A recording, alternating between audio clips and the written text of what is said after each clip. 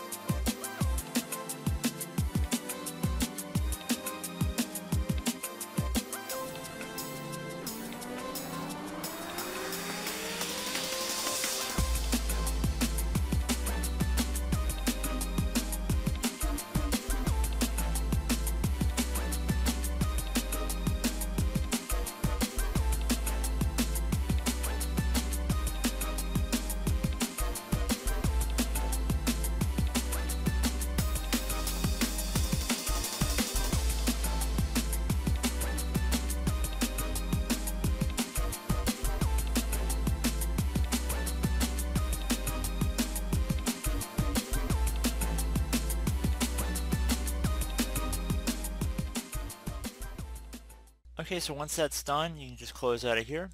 I would suggest restarting your computer. If you have any apps or features, I'd recommend installing the feature. So close out of here. Another thing you can try if you're on Windows 10 Professional after you've rebooted your computer and you're still having problems, you can try opening up the Start menu. Again, if you're not on Windows 10 Home Edition, but if you're on Pro, Education, or Enterprise, you can go ahead and type in Local Group Policy. Best match should come back with Edit Group Policy. Left click on that one time. Now you want to go ahead and expand the area underneath User Configuration. Expand the Administrative Templates folder, so either double click on the folder or left click on the little arrow next to it. Now you want to expand the System folder in the same way. Now you want to go just left click on the System folder one time, and on the right side you want to go down to where it says Prevent Access to the Command Prompt. Double click on that, and then you want to select Enabled, and then left click on Apply and OK. So I would suggest restarting your computer, and hopefully that resolved your issue. So as always, thank you guys for watching. Do hope I was able to help you out, and I look forward to catching you all in the next tutorial. Goodbye.